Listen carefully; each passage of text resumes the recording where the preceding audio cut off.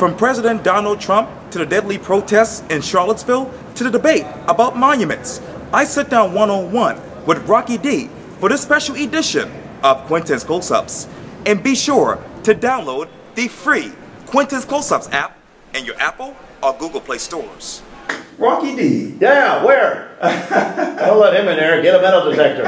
You know, metal detectors, I set metal detectors off. I have metal in my shoulder. Remember last time I was here with a sling on? Right. Well, it still doesn't work right. But I'm here, and I brought my $39.95 logo with me, too. So there you go. Quintin, it's good to see you. Likewise, there's so much to talk about. Oh, my God. Where do we start? From Washington to Columbia. Yeah. My question to you as we begin this interview is this. Where is the State of the Union in your mind? Where is the State of the Union right now? Yes, sir. I think largely because of the media arguments with themselves and the fact that Donald Trump won and is doing this to the mainstream media. I think the media is doing a lot of harm to our country. Everything from social media to the mainstream pop culture so-called news media. You can see what CNN is doing. They're accentuating the negative. Okay, is accentuating a word? I just made up my own word. I went to government school. What they're doing is they're accenting, is that the right word? The negative. You will see, like out in Charlottesville, you'll see a group of 200-300 people. Okay, that town holds 30,000 people. Okay, who don't go to those rallies, who look at that stuff on TV and go, bah, I got to go to work. Right? That's what most of the country's like. Most of the country goes to work every day, and the problems with them are their taxes are too high, traffic is too congested, especially, we know that here in Charleston, and they're not worried about racial strife.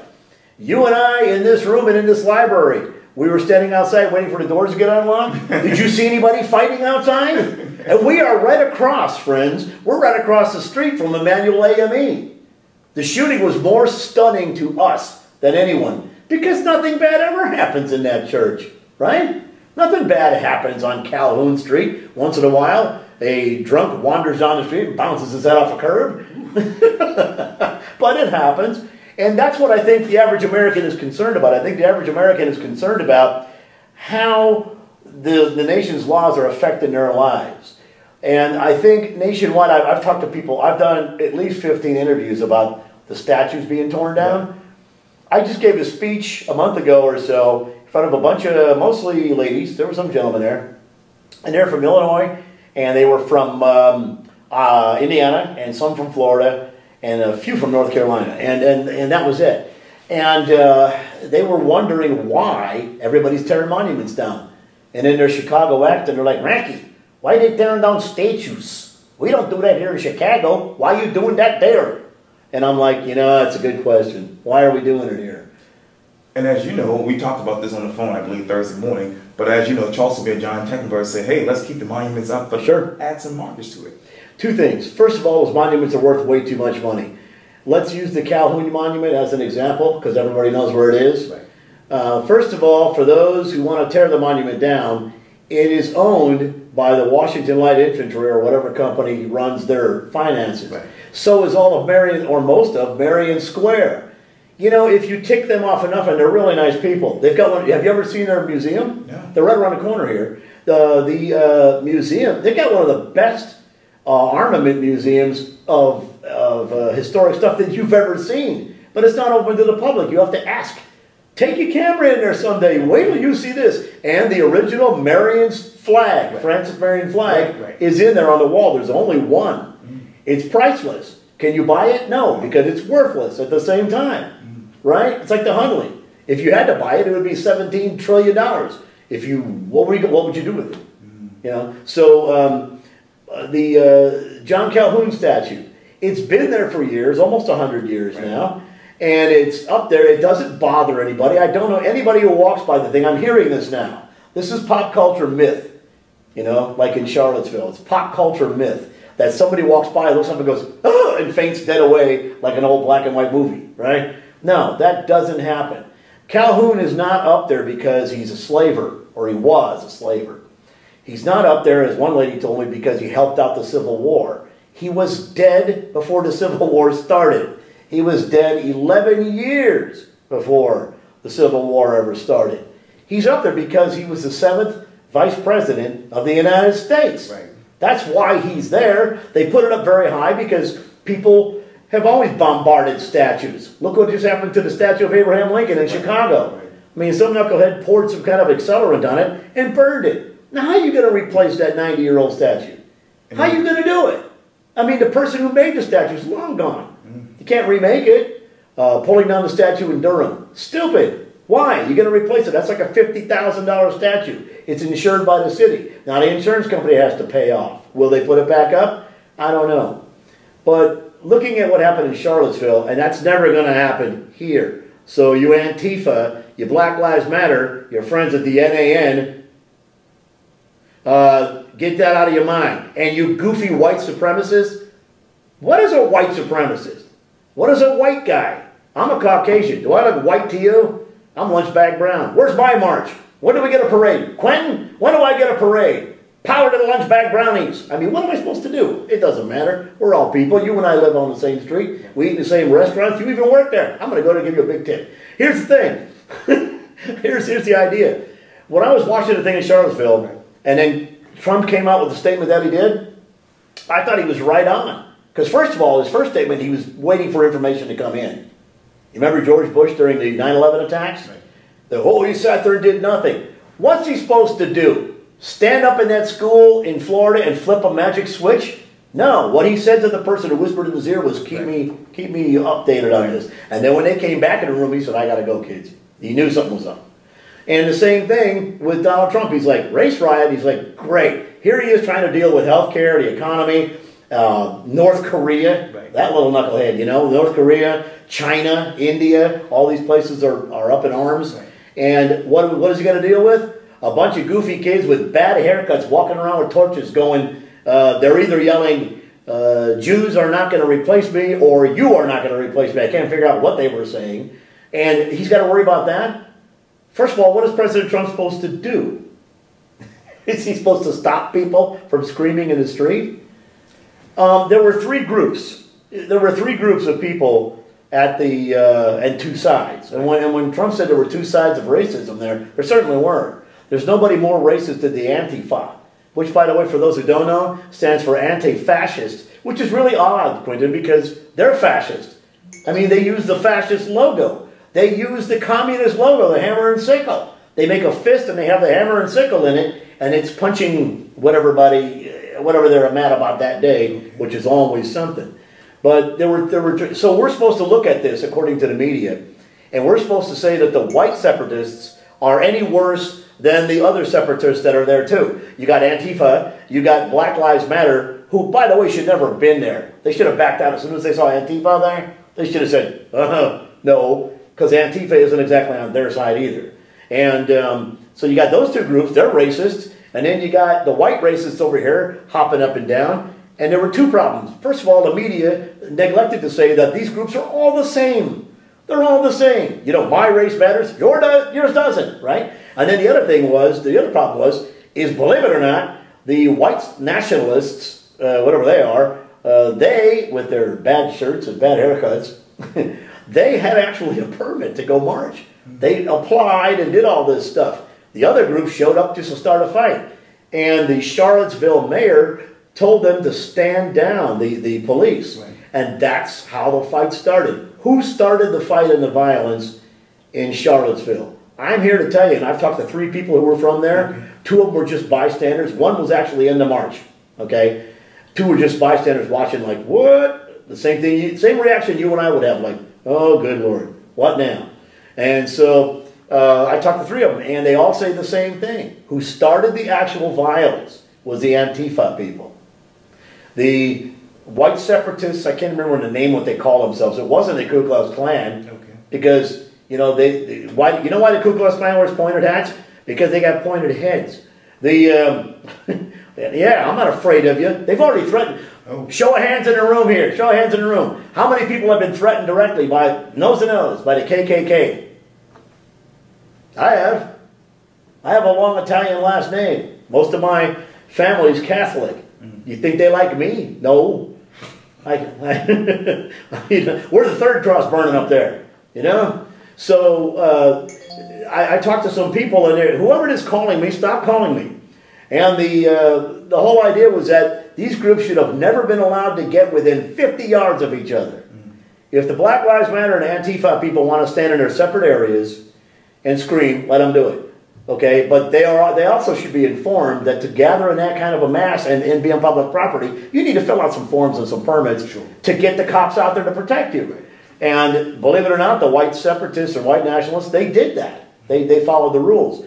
The white nationalists were funneled down into, did you ever merge on the 526? Oh my God. You know how things go or onto a bridge? Things come down to a tunnel? Right. They went down to this tunnel area, and in that, outside those areas, that's where the Antifa people and a couple of Black Lives Matter people were hitting them with poles and sticks, throwing, I'm not making this up, throwing bags of poop and pee. Now, where do you get urine from? It's got to be your own. Okay? Where else are you going to get it? They're throwing this stuff. The Black Lives Matter, there's a picture of a Black Lives Matter guy with a hairspray can, and he's flame torching some guy. I saw that picture. Well, what are you going to do that? You know how seriously you could hurt somebody with fire? Look what it did to that statue. And that statue was made out of stone. You could hurt somebody with fire. Okay? I mean, you know, it's not like, you know, waving a flag in their face or something. So in this country, we got to settle down. The fact is that everybody can have their say. As far as here in Charleston, about the problem is, back to Charlottesville for a second. The mainstream pop culture, so-called news media, wanted us to think that the white separatists, the white nationalists, they're racist, and the Black Lives Matter people, well, they're racist, and then over here, Antifa, they're racist too. But the worst racists are the white guys. These are the bad racists. These racists over here are just racists. These are the bad racists. And I thought to myself, what an idiotic concept. If you're racist and you act on it, you're a racist. And that's all there is to it. It doesn't matter which side you're coming from, does it? I mean, that's all there is to it. And here in Charleston, I think Tecklenburg had a good idea. What exactly did he say was going to happen? Well, he wants to basically keep the monuments up, but add markers to it, I believe. Yeah, I don't know if you want to put a marker up in front of Calhoun, or even if you did, if it would get in the way. But what I don't like about the NAN, our brothers, said, oh, hi, James. Me and you talk soon. And oh, sorry, I didn't mean to interrupt you. Oh, no worries. If you want to put markers up there, you want to put your own stage, here's the problem. NAN, BLM, Antifa, okay, they never say we should build something. They never say let's build something, let's put something up. They never do that. They always say let's tear something down. Do you know how much it would cost to replace that Calhoun statue? The vice president, who's from this town, who, by the way, was a big arbiter of what the Constitution looks like now. He was a big law guy. I know he was a believer in slavery and all that kind of stuff, but he was wrong. A lot of people thought that back then. There were black slave runners too. I showed you the picture. I sent you the picture of William Ellison's house. That guy lived like a king. And now his house up near Manning is owned by a famous artist in town here. And it's a beautiful home and lots of land. Okay? Lots of land. You were going to say? Oh, it's your show, man. Oh, no worries. You know me. I don't need a microphone. You're not wearing one. Yes, you are. But the Post story basically says this: Charleston Mayor John Tecklenburg will see to men not remove its Confederate-era monuments. Good. They took so much time and money putting them up. And let's face it, I mean, I like statues. Okay, I like statues and monuments. I think tourists come here partly because of those things. If you don't think tourists are coming here to see Civil War and Confederate and even Revolutionary era stuff, right, go to Fort Moultrie. Go to Sumter. Go to see the Hunley. Sometimes you can't even get a ticket to see the Hunley. And it's in a remote location because it's still in a research lab, right, friends, if you go see it. Right. And I made the joke the other day, and it's a great display. Have you seen it? No. Oh, you have not seen it. No. Okay, me, you, that camera right there. Okay? I'm going to take you through the Hunley. They would love it. Okay. It'd be amazing if you see it. It's 160 years old now, I think, somewhere around there. It's from, 1863, and it looks futuristic. Mm. And it's beat up, it's old. And so I made a joke, I said, we don't need this here. Let's melt it down and make a bust of Barack Obama. And 6 people turned to me like, I said, I'm just kidding, right? I'm just kidding. So, yeah, taking monuments down is stupid. I would like to impart this feeling to you, and this is something I say in my speeches all the time. If you, somebody really wants me bad, don't they? Here's what you never do, and this is a statement based on what a guy in the 1300s had to say, the 1200s. I wish I could remember his name. One thing you should never do is try to erase the history of a conquered people. See my tie? You don't want to erase the history of a conquered people, because when you do, that's when they'll come back. And you're seeing it right now. Even as you and I live in Charleston. Before they took the flag down unceremoniously in Columbia on a knee-jerk reaction from out-of-towners, and this knucklehead filled up on drugs shooting people right across the street from where we are, friends. Okay? That guy. And they took the flag down. Before that, did you see lots and lots of pickup trucks with PVC pipes sticking out the back with giant flags flying off them? You never did. Those guys stayed in their own yards. You saw it once in a while, you know, especially on football day or something. You know, you see flags of all kinds. But that brought these people out of the woods. For weeks, I was calling Nikki Haley, Larry Grooms, Chip Limehouse, even Glenn McConnell, who is now the president of this university, right here. I was calling them all saying, do something. Don't do this. You know, don't do this, because it will bring out the worst in people. Things will get worse. So remember what I told you. If you try to erase the history of a conquered people, that's when those people will come back with a vengeance. And so you don't want that. Leave the history there. The other thing I'd like to say is, for those whose feelings are hurt by monuments and flags, I have two things to say. Number one, I simply don't believe you. There are plenty of things I find offensive. I don't like Brussels sprouts. Okay? But if you were to order them on your plate, I wouldn't go, Brussels sprouts, vampire. No. Things that hurt my feelings, I just look the other way. Okay? There's a lot of things I don't like, and I just go roll my eyes. And the other thing is if you took down every monument or flag or plaque in this town that offended somebody, which would be every monument, right? How would that make anybody's life any better? The day they all disappear, let's say they all disappear once. Here, every city in the United States, all the monuments disappear. I'm going to throw this in the garbage can. And, you know, put it way over there. If you make every monument disappear, here's what will happen. Nothing will change. The people that were screaming, take it down, their life doesn't get any better. Not tomorrow, not that day, not in the future. Nothing gets better by tearing things down just because you don't like the sight of it. Not to mention, many of these statues are really valuable. The one in Durham was not. Okay. But the Robert E. Lee statue in New Orleans was worth a ton of money. You couldn't replace it. The one in that they just took down, they just took a statue down in, I think, Duke. Somebody got up there and pounded on his face with a hammer. You want to know something? This is what Muslim marauders do. This is what ISIS does. Have you ever seen the Sphinx? And not in person, but you've seen pictures of the Sphinx. You know why it has no nose? Because Muslim bandits, I don't know who it was, came by 1,000 years ago and shot it. Or maybe not 1,000 years ago, they shot it with guns. They defaced the Sphinx. It used to have a whole face on it. They shot it up with guns and beat it with hammers. I mean, that's why it looks like it does. The wind didn't do that, because the rest of the monument is still there.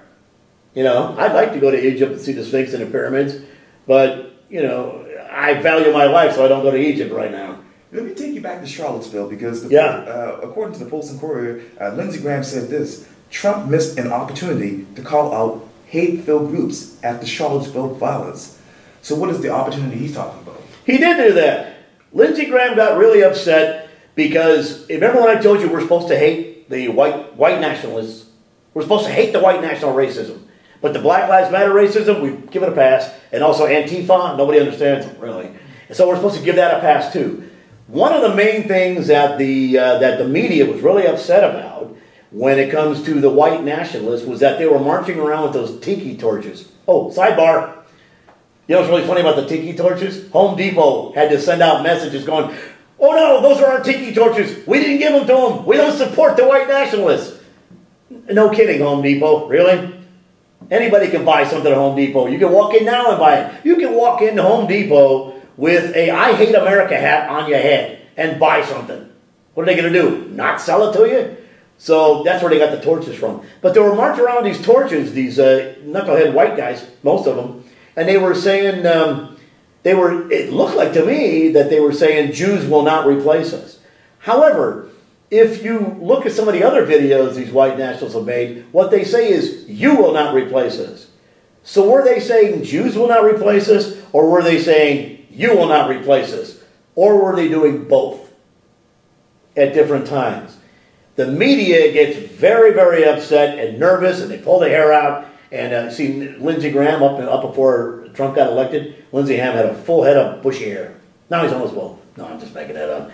Lindsey Graham has been in my studio. And other elected officials get super nervous anytime Jewish people are besmirched by a group in public somewhere. And it's going to happen if you're a group. I mean, you're a black man. Has anybody ever said anything rude to you about being black? Maybe not to your face, but you've heard the statements, right? You've seen that stuff. These people fly these flags around and stuff like that. When I used to deliver papers when I was a kid, I think I told you this one about the guy on the porch. I used to get up on this guy's porch because he had a hard one to throw the paper on. And I'm like, I'm a 12-year-old kid, 10-year-old kid, and I'm trying to get this paper up, John, his name is John, up his narrow porch, and I missed 1 out of every 8 times. So I had to park my bike in the snow, get up there and put it on his porch. And he'd always whip up at the door and say, "Hey, you little dago kid, get off my porch." And I'm like, okay, most people aren't like that. You know? And I told my dad, who is first-generation son out of Italy, and my dad just shook his head. He said, "Stay away from Mr. Urke. Stay away from him. He's not right." Later on, the guy died, and they found all kinds of uncashed checks in his house. He was apparently an heir to a giant cookie-making company, but he was nuts. You know, he was crazy, crazy. But getting back to Charlottesville, there were racists all over the place. And why the National Guard and the police wasn't there ready to do something is beyond me. The vice mayor of Charlottesville, I think he had to resign. He's not a teacher anymore. I don't know if he's on paid leave. He was teaching a class. Did you see the video of him teaching a class? He taught a class where he had the word nigger written right on his shirt, on his shirt. I have the picture. I put it up online. I said, "What is this guy doing? This is a teacher? There's much better ways." I tell people, including stand-up comics, when they get on my show or they get on my Facebook, if you have to use dirty language, then you don't have anything to say. Okay? If you have to threaten somebody, don't do it on my page. Don't do it on my show. You do it on my show, you'll probably get arrested. But if you can't, like a comedian, if you can't do a routine without the F-bomb and the N-bomb and all that other kind of stuff, then you really don't have anything to say, do you? You know, all you're doing is cursing. And by the way, that would put Chris Rock out of business, wouldn't it? You know, that kind of thing. So when it comes to rough language, why do people use it? Why do the groups use that kind of stuff? You know, why do the Black Panthers set American flags aflame in Marion Square under a tree a couple of years ago and then claim F the white people and all that stuff? Because they know by cursing they get attention. You know, and so people like me, I don't put that stuff up on my Facebook. And that guy wearing that shirt, you couldn't just talk about it. You couldn't have a class about racism without being a racist. And then, that's the same guy. His name was Wes something. I can't remember his name right now. Bellamy. Okay. He got let go from his job as vice mayor and as teacher because he's the guy who was telling the city cops to stand down. My witnesses at the scene, especially the two that were on the side and not participating, they said the cops were looking at the ground, stubbing their toes into the ground, you know, digging their foot in like that. Right. Because they wanted to do something. It wouldn't have been easy, but it wouldn't have been impossible to get in front of the Antifa people and push them back about 20 yards. Get them out of reach, you know. They might be able to throw some caca balloons or something like that, but they're going to do that anyway. I think that whole thing was handled wrong. And as far as Donald Trump and Lindsey Graham's just trying to make political hay out of it. There is still a gigantic amount of people, too big of an amount of people in this nation who are still upset that Donald Trump won. He won fair and square. And how did he win? I'll tell you how he won mainstream pop culture, so-called news, media, and that includes you local people. By the way, kudos to Channel 4. About time somebody waked up. What'd you do? Did you run? Did the liquor cabinet go dry one day and you said, oh, there's Quintin? Is that what you did? Anyway, so I'm glad to see you on Channel 4. It's great to see you there. But how did Trump become so popular? How did he get elected? Well, he appealed to the people that the mainstream media is constantly debasing. Your workaday guy, black and white, it doesn't matter. Your wrench twister, Mike the mechanic, Danny the ditch digger, people out there making things, repairing things, doing things. Okay? Those are the people that went out and got their whole family to vote. Which is the same thing I warned Nikki Haley. It's a good thing Nikki Haley didn't run for election a third time. She couldn't. All the people connected to anything doing with history would have voted against her.